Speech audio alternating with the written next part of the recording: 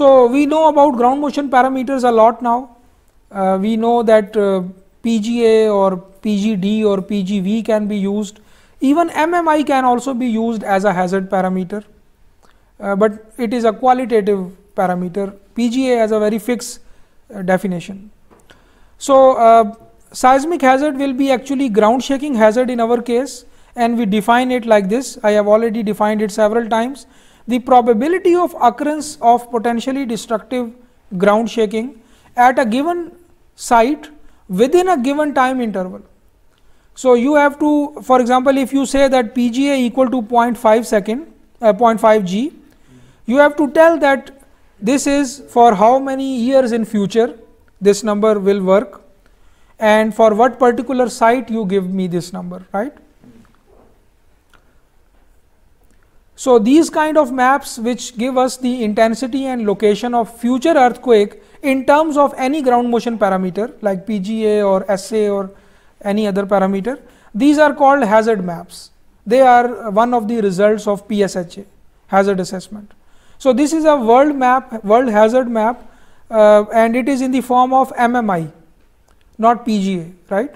So it gives a qualitative picture of which area is higher, have high hazard, and which area have low hazard, right?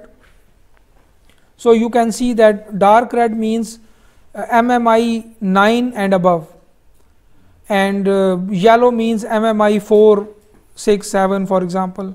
White means MMI 0, MMI 5 and below, right? So dark red are high hazard areas, and this map is actually used the MMI as the hazard parameter. Another example of a hazard parameter, this is in the form of PGA now. This is the hazard map of Thailand, and once you perform the PSHA, you also have to define the hazard in the probabilistic terms. So each number on this contour map is a PGA value at any site, but that PGA corresponds to a 10% probability of exceedance in the next 50 years, right? So which means that there is a 90% chance that if you use this map in the design of new buildings, you will be safe for next 50 years, but there is a 10% chance that you may experience a PGA more than this one, right? So this 10% is an acceptable risk kind of thing. This is the hazard map for US. Previously we used to only plot contours, now we use colors to show different PGA values. So this shows the contours and shades also. These are PGA numbers corresponding to the same definition. This is one of the earlier maps for US hazard maps. So since the primary use of these maps is for the seismic analysis of buildings, so for simplicity we also sometimes make zones based on the PGA value ranges. But now we don't make zones. When we have the SS and S1 map, we directly give the number at each pixel or each point, right? So no need to make zones anymore. Previously this concept was there in and this was last appeared in UBC 97, but from IBC 2000 onwards we now no more make zones out of the hazard parameter. This is another example of hazard map conducted from different studies, right? So the first A map is from BCP 2007. This color is showing the PGA ranges, right? So either you make a contour or you make color ranges, same information. Another study from Geological Survey of Pakistan in 2006 gave us this map. Obviously when you will see the actual PSHA process, you will see that it is all approximate. There are several assumptions which you have to make during the whole process about the seismic sources, modeling and everything. So therefore each study may result in a different number, but obviously as we are moving forward, the PSHA methodology is becoming more and more advanced, and therefore we are getting more and more clear picture of the hazard, right?